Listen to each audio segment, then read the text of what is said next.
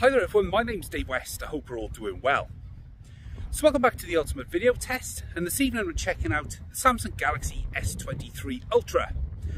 Now, as with all ultimate video tests, I leave all of the main camera specifications down in the description, and I'll just run through some of the high level features throughout the video to help save you a bit of time.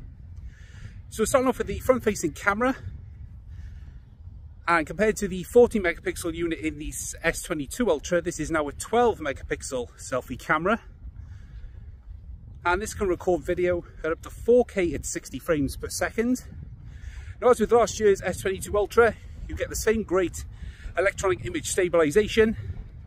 And for a selfie camera, the image quality is really good.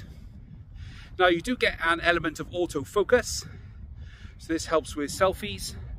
And it's also got optical image stabilization as well. So it rounds out a pretty good overall package for the selfie camera. And as with all Samsung handsets of old, it automatically adjusts all of the exposure and everything on the fly to get you the best image quality. Now, the image stabilization, as always, is really good. If I just go for a quick run here, you can see that the phone does a great job of keeping up with the rough footsteps and just smoothing out the footage as it goes along. Now, slightly more challenging conditions this evening. We're about an hour or so before sunset, so you've got these super long shadows that are created, plus the differences in light. So you can see I'm a bit more shadowy there, and as I turn around, you get the sun on my face, which really favors these kind of lenses because it really helps them out in these kind of conditions. And as with the S22 Ultra from last year, you also get 4K 60 on the selfie camera with electronic image stabilization. And in this kind of nice lighting conditions, there's no discernible difference between the two frame rate outputs. The only difference you'll see with this is if you're in low light conditions. You get the added benefit of smoother video, which makes it look a little bit more lifelike and realistic, which is cool. As well as the 30 and 60 frames per second modes, you also get portrait video from the selfie camera. So this is nothing new for the Samsung S series range, but I think Samsung's implementation is actually one of the better ones. You get nicely detailed, sharp looking video with a really nice portrait blur effect behind. Now, this can be adjusted, but as I found with pretty much all of these new flagship handsets, the default setting gets it just about right. Now, the difference is for 2023 and the S23 Ultra is that the portrait video can be recorded at up to 4K at 30 frames per second rather than just the 1080 from last year. And it's nice to see that the electronic image stabilization is also applied to this mode as well. So as well as giving you nice, sharp, nice soft background and quite artistic looking video, if you notice the difference in the colors compared to the main mode, there's just a subtle difference which makes this just that little bit more pleasing to look at. Alright, so moving around to the rear cameras. So we're starting off with the ultra wide camera, and I'll just flick through all of the available lenses just to give you a quick show and tell of what they are. So you've got this 12 megapixel ultra wide camera. You've got a brand new 200 megapixel sensor, and then following in the footsteps from the last two generations, we've got the 10 megapixel 3x telephoto zoom, and then the 10 megapixel 10x telephoto zoom as well. The good thing is that all of these lenses can be used at up to 4K at 60 frames per second. You get image stabilization on every single lens, and this also counts for HDR video, which can this year record at up to 60 frames per second. And again, I will do a separate video showing you what that looks like. So as you can see, the ultra wide camera, especially in these nice conditions, does a great job of rendering the scene nicely. Nice colors, not too boosty compared to the still photos on the S23 Ultra, and good image stabilization, as well as a nice wide field of view. You do get autofocus on the ultra wide camera. It's quite shallow compared to the main lens, but it does come in handy for photography, so you can use that as a macro lens to get some really nice close-up shots of flowers and whatever else you want to take a close-up photo of.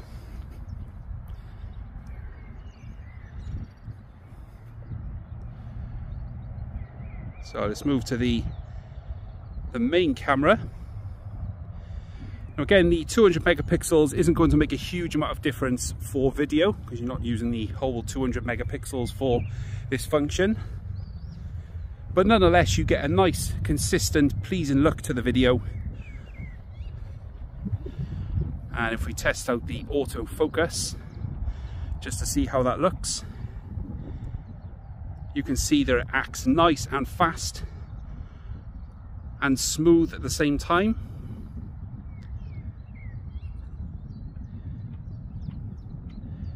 I notice it's a little bit slower than what you would expect. Don't forget, this gigantic 200 megapixel lens has got a really shallow depth of field, so it just takes that a little bit longer to focus, but it's a nice smooth mechanism for the focus, quite artistic looking. It's almost like a rack focus kind of look to the adjustment. But once it does get a lock on the subject, you can see the image is nice and sharp and makes everything look really good.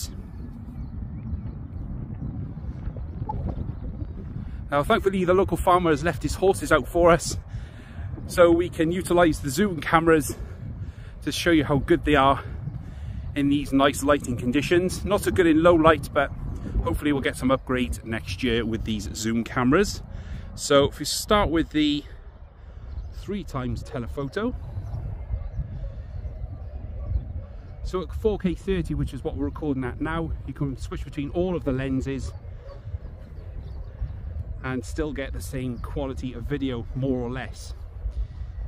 If you look really closely, you can see images in the distance are slightly more broken up, a bit of over sharpening going on, but let's be honest, that's just being a bit picky. I think to be able to get this kind of video with these lenses is a really good thing.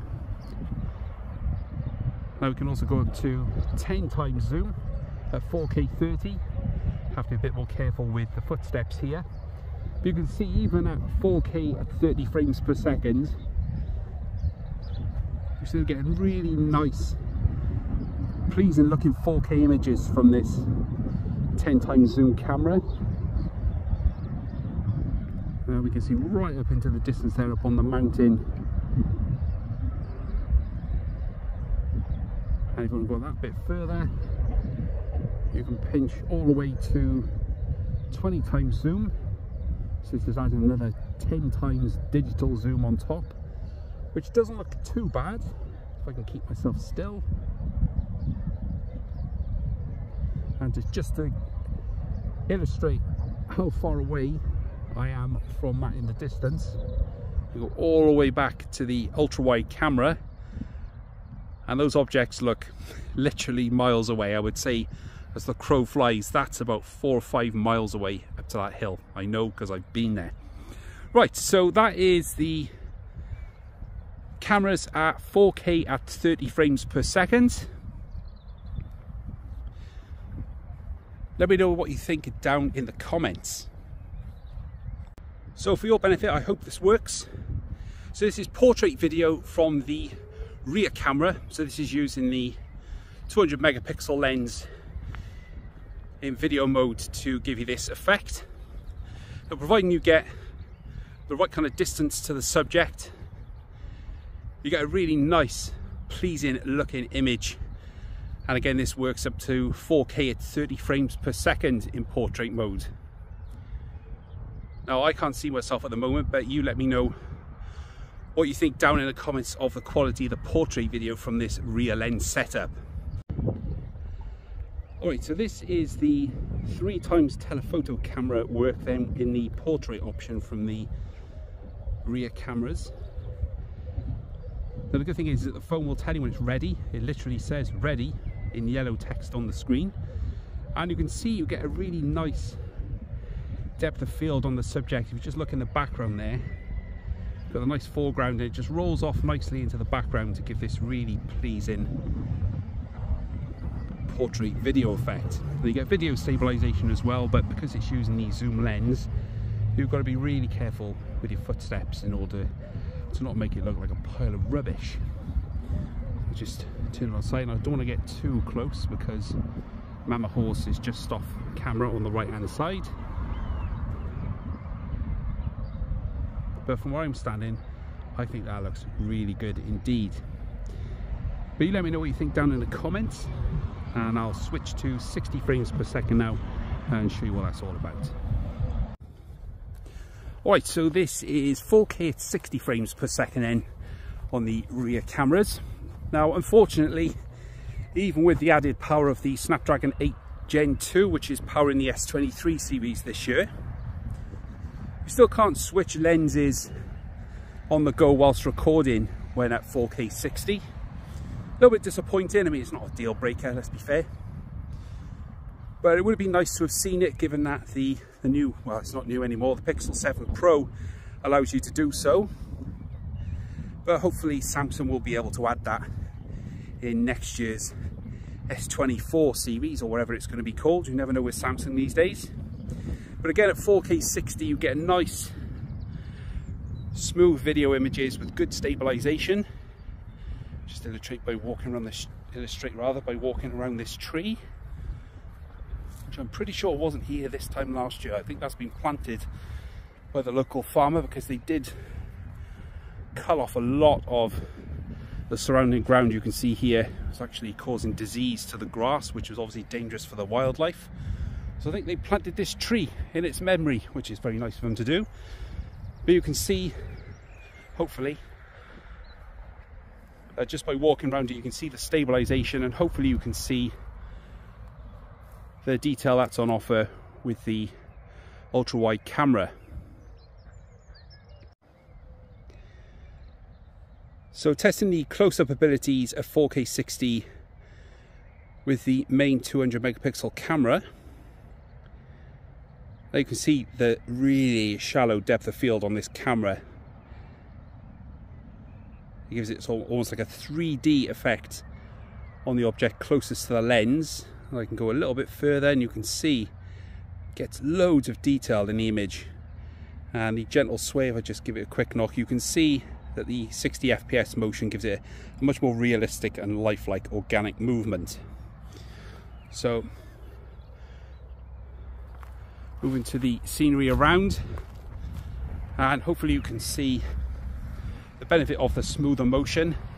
Just a quick pan left and right. Now recording the video, there's no jitters, but obviously it might look a bit different when it's played back. But the S22 Ultra wasn't that bad last year, to be honest. A couple of little micro jitters, but nothing major.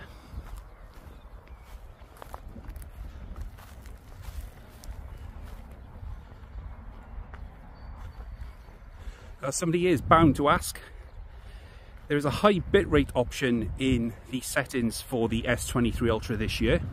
Now that's enabled by the Snapdragon 8 Gen 2 chipset, which has the Snapdragon imaging processor, and allows you to get much higher bitrate videos. Now I have switched it on. You'll have to take my word for it, but the difference between the two to the naked eye, with it switched on or off, is not really that distinct. But I wanted to make sure this looks its absolute best when it's uploaded to YouTube, so I've flicked on the high bitrate video option, just to save as much as I can once YouTube has had its wicked way in the processing stage. But hopefully this will give you an idea of how the video looks at 4K 60 using the main camera. Okay, so here's the 3x telephoto camera. Now 4K 60, I was expecting it to more or less just zoom off the main lens, but it does actually seem to be using the 3x telephoto camera, which is good. You sort of get that sort of telltale over sharpening that you can sometimes see when phones cropping off their main sensor to get you the 60 frames per second video. Sometimes it's because the lens is just not fast enough. If hardware is a bit inferior, so the manufacturer will just crop off the main lens to get you the 60 FPS video. But not here. It actually seems to be really good. Now, even on walking, you can see that although it's a bit sway now and again, I've actually managed to get all this far and it hasn't looked like a load of rubbish, which is cool. So we're going to get closer now to that horse with a 10 times lens. Alright, so here's the 10 times zoom camera at 4K 60, and hopefully this little baby horse grazing and the cars just going past in the background will give you an idea of the smoother movement.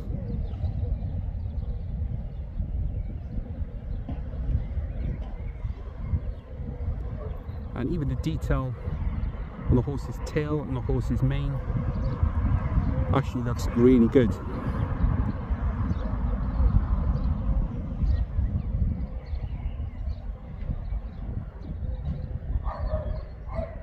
And again, focusing on objects in the distance. Looking good again, no real evidence of like so much over sharpening, which would suggest it's cropping from the main lens. It is actually being recorded by the 10 times zoom camera, which is awesome. So that is everything up to 10 times zoom from the S23 Ultra at 4K 60. Okay, so also new for the S23 Ultra, it's not a new feature, but it's a new kind of function, if you like, for this feature. So this is the super stable video mode. Now last year it could do 4K, but it looked terrible. It looked really sort of grainy video and it just didn't look very appealing at all. But thankfully this year it's had a bit of an upgrade. Now you can record it up to 4K 60 now. Sorry, 1440p 60, I beg your pardon. It says QHD 60, so that's not 4K, it's 1440p. But it still looks really good, in my opinion. Massive improvement from last year's really crummy looking, almost 720p-ish video. Now, if I go for a quick run just to illustrate the stabilization,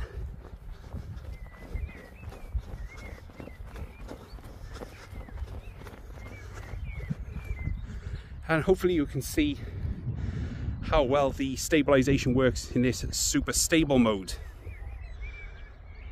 And here's the main camera at 1440p 60. It looks really decent in my opinion. And even if I just turn the phone to its side and walk side on, hopefully it should give you an idea of just how stable it can keep the video even when I'm doing lateral movement. Cool. Alright, so that's everything from the Galaxy S23 Ultra in daytime conditions in its standard dynamic range video format options. Definitely much more complete this year. It does pretty much everything now up to 4K 60, which is great, including HDR. And don't forget, I will put a clip up just to illustrate that, and I will tag it at the end of the video. But if you've got any comments or questions about anything that you've seen in this video, then please leave those down in the comments and I will get back to you as soon as possible. And don't forget, if you're new around here, then please do consider subscribing. So there's more videos like this coming on the channel very, very soon. But for now, this has been my ultimate video test for the Galaxy S23 Ultra. My name is Dave West, and I'll catch you guys later.